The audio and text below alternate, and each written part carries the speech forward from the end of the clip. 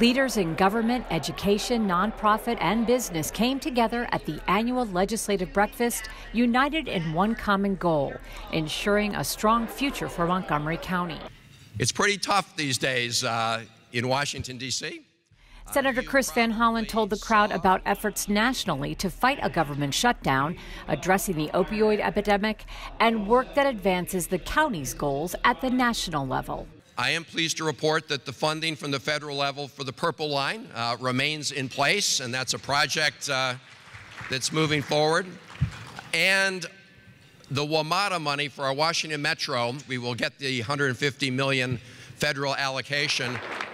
Council President Nancy Navarro centered her remarks around a similar theme. She said there is no room for hate in Montgomery County, and there must be respect and unity. The resurrection and normalization of hate and bigotry. This is not who we are. As we witness daily attacks on our core values from the highest office in the nation, we must all double down on our resolve to defend the fundamental core values of inclusion, respect, and freedom here at home. President Navarro also stressed the need for quality early child care and education, which she says are critical to remaining economically competitive.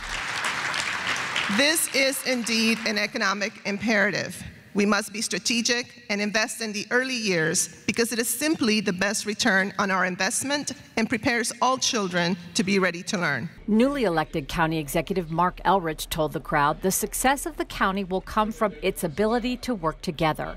He focused his remarks on transportation and education and said what the Kerwin Commission is trying to do is important, but funding both teachers and classrooms are a priority. It's important that we get to solutions to this, and that's why we're going to have to work very closely with our legislative partners to make sure we get a fair solution to this. Because I think what Kerwin wants to do is good for Montgomery County and it's good for the rest of the state, but it can't be funded on the back of Montgomery County.